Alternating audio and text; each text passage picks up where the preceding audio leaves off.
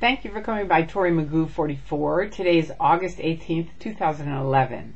As you can see, I have a candle lit. I think you know what that means.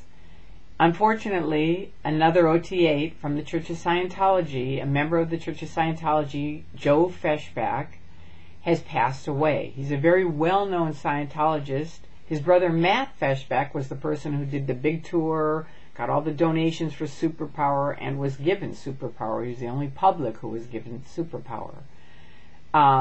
Joe's daughter is Jessica, who was one of the handlers for Tom, or the main handler for Tom Cruise. You would see Tom Cruise and Katie, and in between was that one girl, Jessica.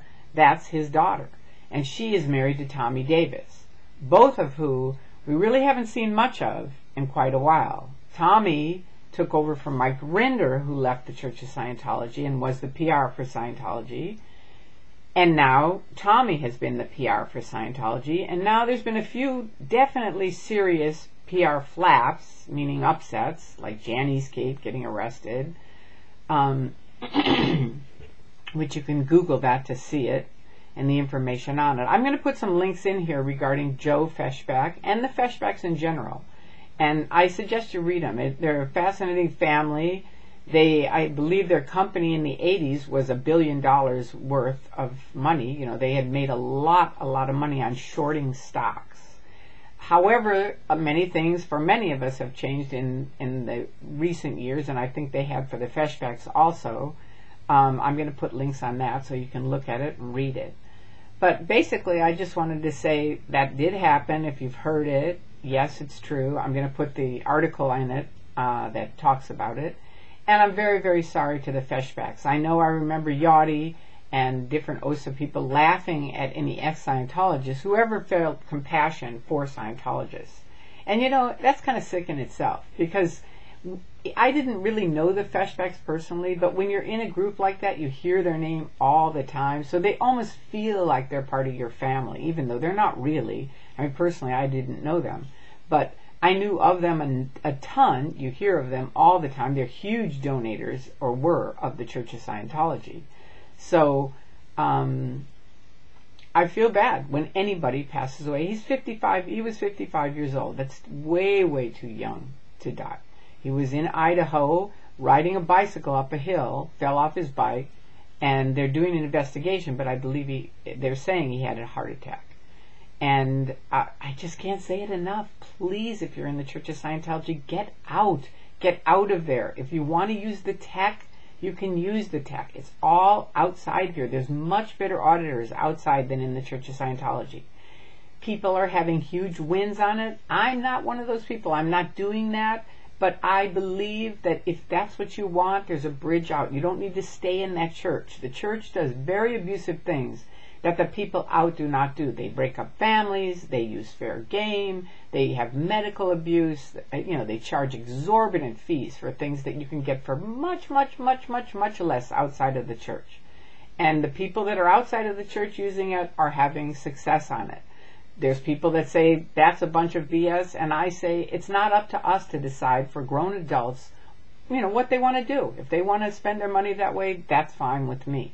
But the point is, don't stay in an abusive organization thinking that's where you have to stay. Way too many people die or take their own lives within the Church of Scientology to stay there.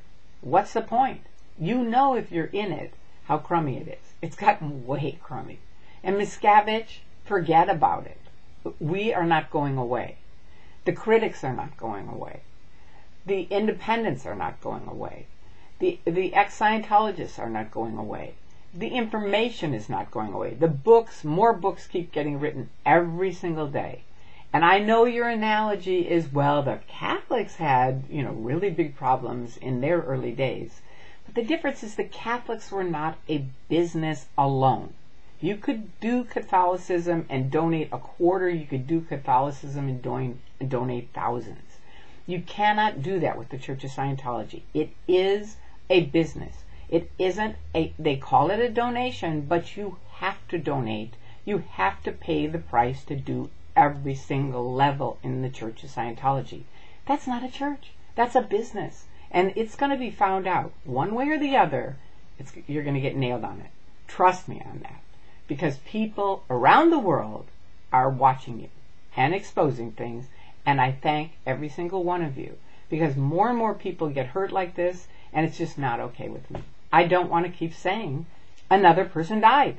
I want to have people free and happy and doing what they want to do. That was my goal when I got in Scientology. Once I realized that goal was over. That isn't really what Miscavige is about. It isn't. And if you're listening to this and you think it is, keep looking and reading. I've said it for 11 years. Don't trust me. Look, read, listen, talk to other people, learn the facts. And ask yourself this: why can't your church say that? We say it all the time. Look at both sides. Compare the notes. I have absolute certainty. If you know both sides, you're going to make the right decision for you. I have no question about it. But I also say, why can't your church say that?